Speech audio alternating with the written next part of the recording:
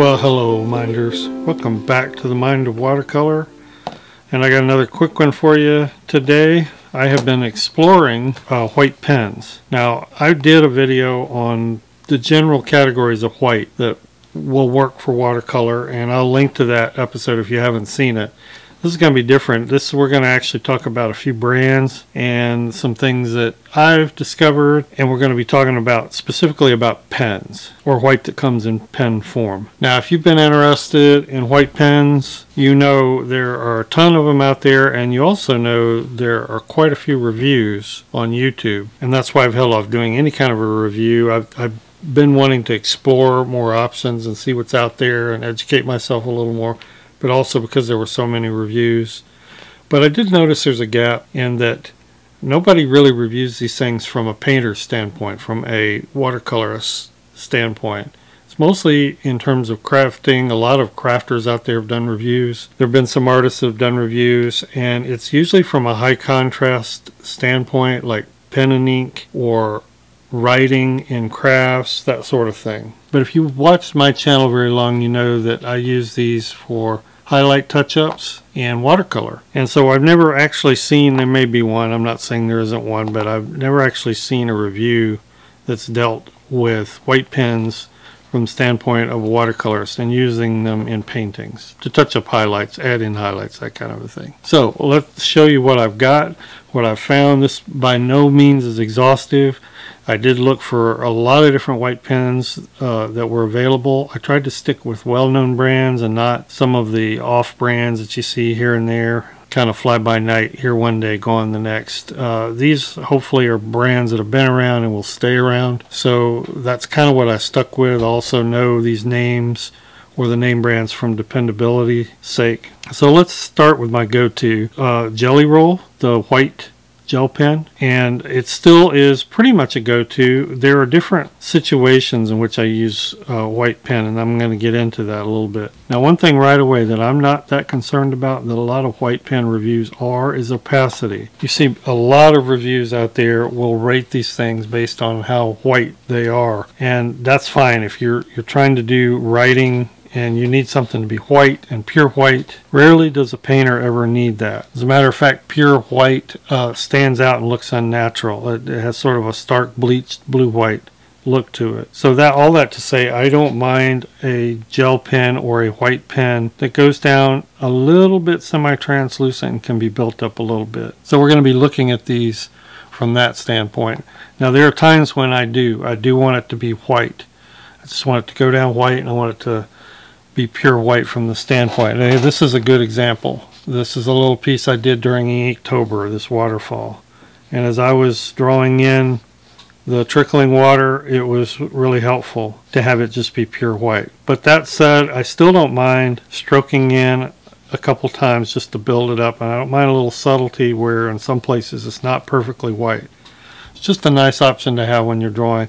And it's no different in watercolor. Let's take a quick look at the Jelly Roll. I get asked so many times, what gel pen am I using? And usually it's this one. I like that it comes in 3 sizes, so you can read it. Jelly with a G. This is their bold, and these bold were new over the last year or two, I think. So this is their 10. Pretty nicely opaque. Now I will add, and this is another situation having to do with watercolor. On paper such as this black sketch journal, usually gel pens perform the best because it's an absorbent paper. I have this over here, which is watercolor paper that I saturated with fairly heavy pigment, and that makes a difference because the moisture, while these go down wet, the moisture will sometimes pick up watercolor and it will clog the pen, and I have that happen with Jelly Rolls. A lot of times though, I will just keep backups. I have probably a dozen of these pens in every size, because if one stops working, I'll just grab a different one. Usually you'll see the problem of it lifting watercolor pigment when you go to start coloring this in, although I'm not having any trouble with the bold. It tends to be the finer ones. And in fact, these usually are so bold. Let me get the medium out here. This is the 8. The 08, known as their medium. Doesn't put down as much white, and so therefore is not as bold or not as opaque, but usually still plenty so. I like build up to the point where a lot of times as I'm putting this down before it dries, I'll pat it with my finger to pick some of it back up. I mean, a good example is this little sketch here, this little watercolor sketch I did back during the 30-30 challenge. So let's say I want to highlight the edge of this rock, and a lot of times I'll go back in and just pat it with my finger because I'm trying to keep that from being too stark linear white. But you see, I've made a nice little contrast improvement there on that edge. Or maybe I'll just brush off the end. Oh, one other comment too. Everything I am reviewing today is waterproof. There are a number of gel pens out there that are not, and I shy away from them. Let me just go ahead and bring that up right now. This is a popular one with a lot of artists, this Uniball Signo, and that's fine if you're not going to go over it, but I don't use it even though it's a nice opaque white because water lifts it. I almost always, or in many cases, glaze over this white with color so that it doesn't look so bleached chalky white. So it's important for me to have them waterproof, and everything I show you today is waterproof. So the Uniball Signos, every time I mention gel pens I have people say, oh, I love the Uniball Signo. Good, glad you love it. It is not for me. I like my pens to be waterproof. Alright, here, and this is the 05, the Fine. And this is the one I have the most problems with skipping or stopping, although it's still pretty reliable. Again, I love jelly rolls because they're easy to find. Find them in most craft stores. It's by Sakura. Sakura is a pretty well-known writing instrument and drawing instrument company. A lot of what they make is very reliable. I like having this option of having fine, medium, and bold. I don't use gel pens very much in finished studio art. It's mostly in sketching or studies. I'm more likely to use a gouache, which I know is not waterproof, but at least gouache I can tint to the right color. Or if I wanted to glaze over it in a finished studio painting, I'll a lot of times use acrylic. Although I've gotten the gel pen, just out of laziness, I've gotten the gel pen out even on studio work. And see, already that just feels a little bit too stark to me, and I would probably go back and just touch over that with a little bit of paint. So the Jelly Roll gel pen, still my first go-to. Every time I go out on location to do plein air, I always have one of these with me. A new one that I found, maybe a couple months ago, and I think is not bad, is the Pentel Milky Pop. This is their medium. They may have other weights. I've only been able to find medium. It's not quite as white and opaque as the Jelly Roll, but I actually like that. And I've been pulling this out more and more just to see. And as I mentioned, I don't mind building up white. I feel like that gives me more control. Now, if you have trouble with these clogging or skipping or stopping, you can keep like a sponge, wet sponge nearby, because until they completely dry, they are water soluble. Another thing that you can do, this is just a piece of the Magic Eraser, Mr. Clean Magic Eraser. And you can get this damp. I usually just keep it dry because it's somewhat abrasive, and it just kind of rubs that off. If you don't mind getting white on your fingertips, just patting it quickly before it dries is a good way to knock it back to less than pure white or reduce the opacity of it. I do that a lot. Another tip, I've also noticed that gliding these over the surface works better than bearing down. It's tempting to take and try to bear down on these to get them, to really write. Tend to have them clog more when I do that. Two good gel pens that I've been using a lot. That's all I'm going to cover on gel pens. There's a ton of them out there, as I mentioned. There are a lot of good reviews out there. But I wanted to get into some of the categories I've been exploring more lately, and that's markers. Let's talk about Pitt. Everybody knows about, or probably has seen, the big white fat Pitt artist pen. Pitt is a Faber-Castell marker, and the Pitt 101 makes this big fat. Now I rarely ever use this in watercolor. I mainly only use this in sketchbooks, particularly toned sketchbooks like this one. like this background I added around this little sketch. It's just a great way to add contrast in a big wide area. You know, it's great to have one of these on hand. I'm not saying I won't ever use it in a sketch, in a watercolor sketch, but so far I haven't. But now just recently saw these. This is a set called the Pitt Artist Pen Black and White set, and it includes one very fine black and 3 white pens. One is a chisel tip for calligraphy. Some people use calligraphy tips to draw with, or you can letter with it. And it's a pretty decent lettering tip. And there is the 1.5, which is a bullet tip. And again, just a smaller version of this. If you need to add some bold white somewhere, I don't mind using this little sketch here as a guinea pig. So I'm just curious if I wanted to add some bold white, how that would work, and it seems to do fine.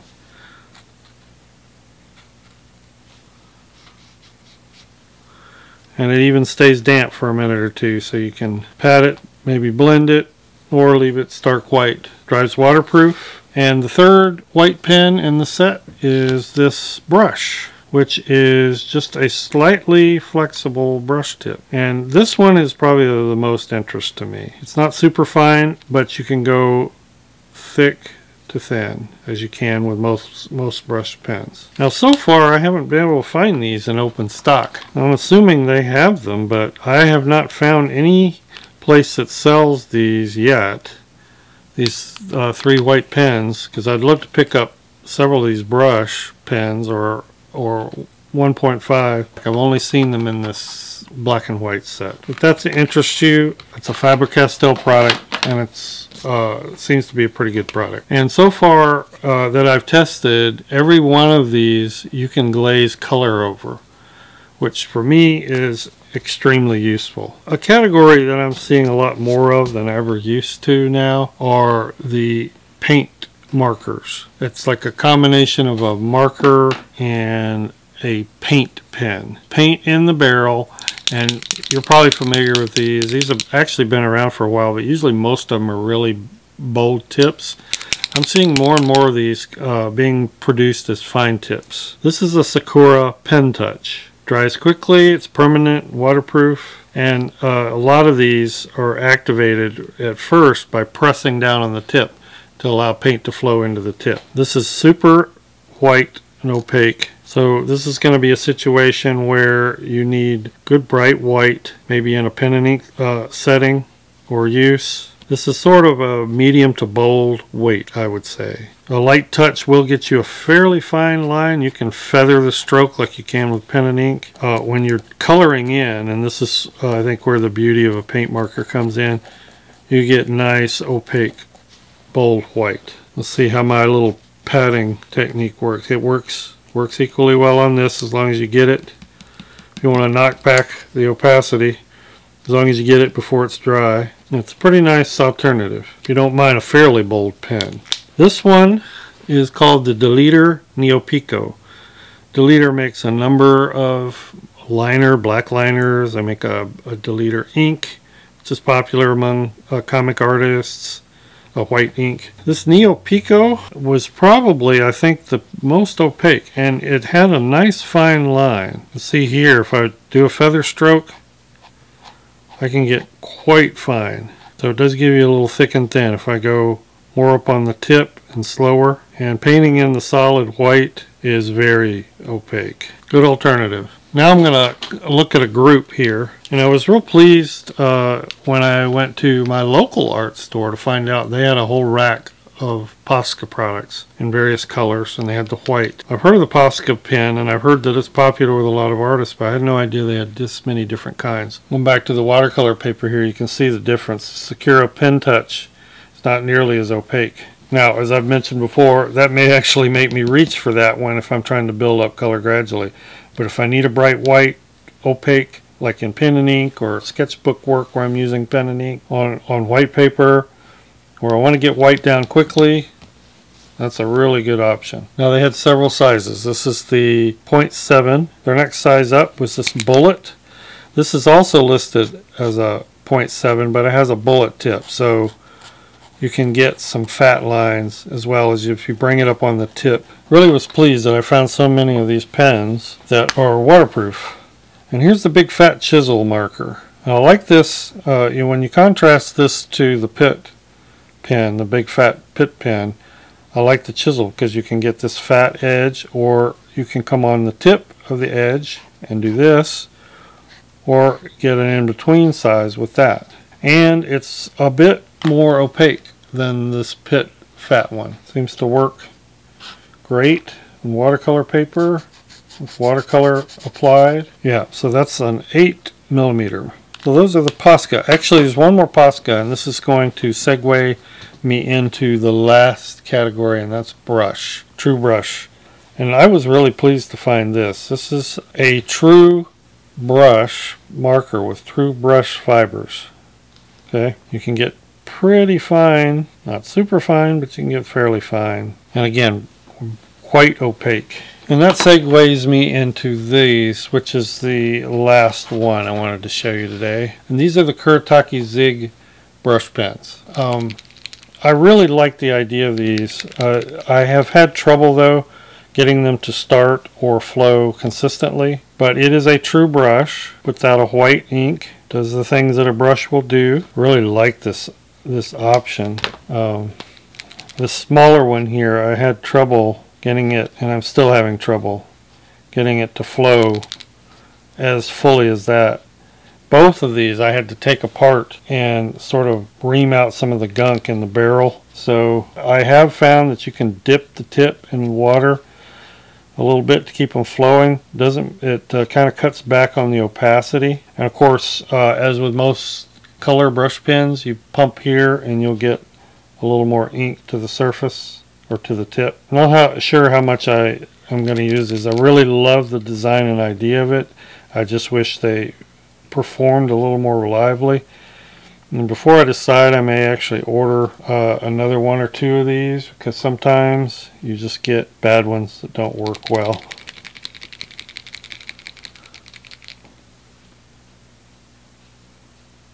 I think the only time I would use these is a situation where I didn't want to get out brush and white ink. I just wanted to quickly add white as a brush. And frankly, the Posca brush I thought worked a whole lot better. So I love Zig Kuretake.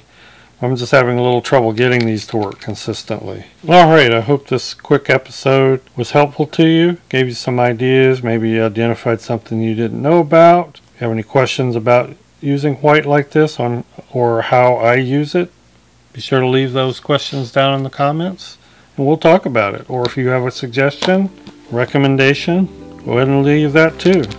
Thanks everyone for watching. I appreciate it. Thank you so much, patrons. You are the lifeblood of this channel and I appreciate it so much. And we will see everybody in the next video.